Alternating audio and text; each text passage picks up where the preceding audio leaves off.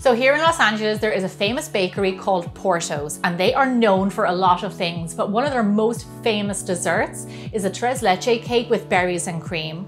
I have had it and it is heavenly. It is creamy, it is lovely and soft, and has all these lovely summer berries in it. Here's what we're gonna do. We are gonna make this cake together right now, and we're gonna figure out what makes it so good. There are a few steps to this cake, but it will all be worth it in the end. We're going to start out by mixing together our dry ingredients. So into this bowl, I'm going to add in my flour, my baking powder, and my salt. Give them a little mixy mix. We're going to set them over to the side, and we are going to bring in our egg yolks. Now, I have the egg yolks here. I have the egg whites separated because we're going to get to those in a minute. Into the egg yolks, I have them at room temperature so they whip up really well. I'm going to use my electric hand mixer. Turn your machine on high, and we're going to whip up these egg yolks. And as they're starting to thicken, we're going to slowly stream in our sugar. Now what we're going for here is to get a lovely, almost sabayon kind of thick, fluffy egg mixture. That's why I'm telling you it's hard to do this by hand, because you need to get them really lovely and thick. So I never had a cake like this until I had Porto's cake at a birthday party. And in Ireland, we don't really have a cake like this, but it's really unique. It's just the texture is amazing, the flavor is amazing. I would say if you haven't had a Tres Leches cake yet, then definitely pay attention to this recipe because it's well worth it. So once you get this lovely and thick, I'm going to turn down the speed here a little bit, and I'm going to add in my milk, followed by one of my favorite ingredients, which is vanilla extract. You do this on low speed because, as you can see, the milk is splattering a little bit. And while this is also still on low, we're going to take back in our dry ingredients, add them in, and you just want to mix this just until your flour is combined. You know my rule about over mixing flour, it makes it tough, it makes your cake kind of firmer. So just mix it in and that looks good. I think we're done here. Perfect.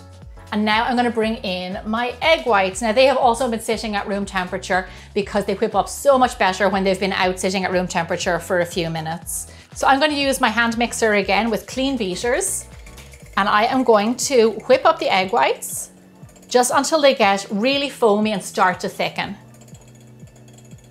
Okay, so look, this is looking good. Our egg whites are thickening. Now I'm slowly going to stream in white sugar. And it's the same deal. The reason we do it slowly is because we don't want to dump the sugar in on top of our egg whites because it'll deflate them. So you add a little bit at a time. This is the same rule when you're making meringues, pavlovas, things like that. So bit by bit, you gotta be patient here. So these egg whites are looking good. I'm happy with how thick they are. I'm gonna turn off my mixer and bring in our egg yolk mix and then fold those two together. You just want to combine the two until you can't see any egg whites anymore. You can tell already this is a really soft, airy, fluffy cake, but there's a little secret step that we're going to do to it as well. So you want to stay tuned for that. Okay, lovely. That's our cake batter. Like I said, it takes a few steps, but it's not that long. I'm going to bring in my cake pans and then just divvy it up between the two. As you can see, I'm going to bake these in two 8x8 pans. You could also make it round and do two 8 or 9-inch round pans. That's totally fine. Okay, great. Cake batter is in our pans. Now let's get this into the oven.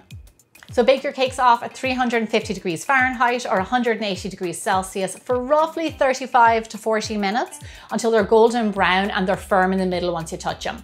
While they're in the oven, I'm going to take this opportunity to make the mix that we're going to soak the cake in, which makes it a Tres Leches 3 milks cake.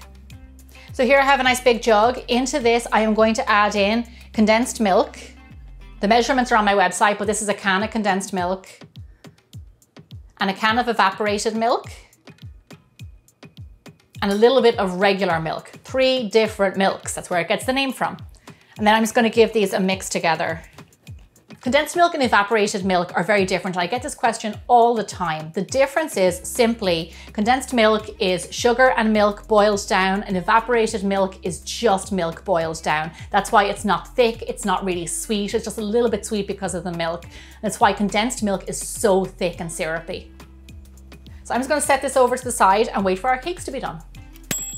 Look at that, 35 minutes, and these guys are gorgeous. And I can't believe how much they actually rose up. I was a little bit worried because the batter was thin, but they've gotten lovely and thick. While your cakes are still warm, poke them with a skewer. This is just going to allow our sauce to like really soak in there. Don't be shy with this, just like really go for it. Okay, awesome. And then what you want to do is just divide up your milk mixture over the two cakes. Just like that. You might want to give it a minute to soak in and then add a little bit more. So here's what you want to do. Let them cool down, then cover them and then pop them into the fridge. You want to leave them in the fridge overnight. During this time, the flavor and the texture just gets so much better. So I'll see you guys tomorrow because we're going to finish off this cake.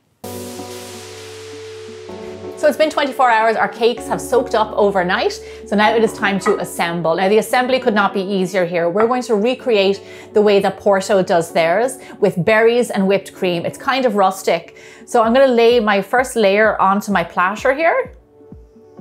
And then I'm gonna add a big dollop of whipped cream. Now when it comes to whipped cream, I get asked a lot, how do I make my whipped cream?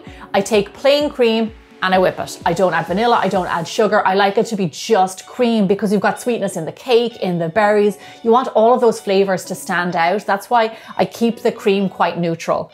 And then on top of the cream, I'm going to scatter over some summer berries, raspberries, blueberries, and some cut up strawberries. The summer is a perfect time of year to make this cake because all of these lovely berries are in season and they're at their very best.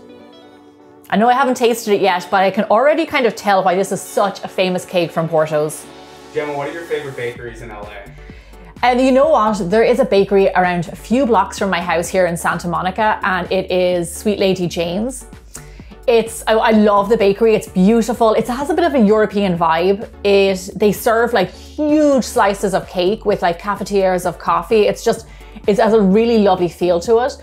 My favorite cake comes from there, and maybe we'll recreate this in another episode, but they make Swedish princess cake.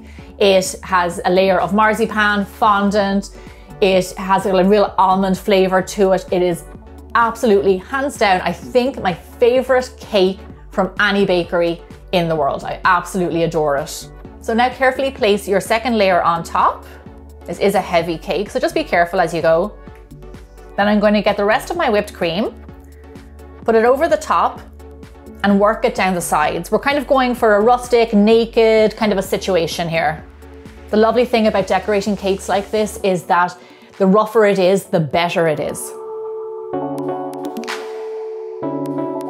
Gorgeous. Now what I'm going to do just to finish it off is pile up my leftover berries on top.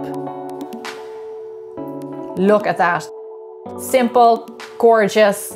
Now we have to dig in and try it. Just as I'm cutting into this, I can tell it's going to feed a lot of people, a lot of happy people. Look at that, gorgeous. The color is beautiful. All those lovely summer berries popping. Oh my God. The cake is divine.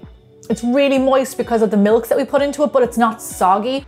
And then with the berries that are in season and the freshly whipped cream, I mean, this is my idea of heaven. This is very similar just to like a Victoria sponge cake that we would have had in Ireland. Plain, simple, absolutely delicious. Oh my God.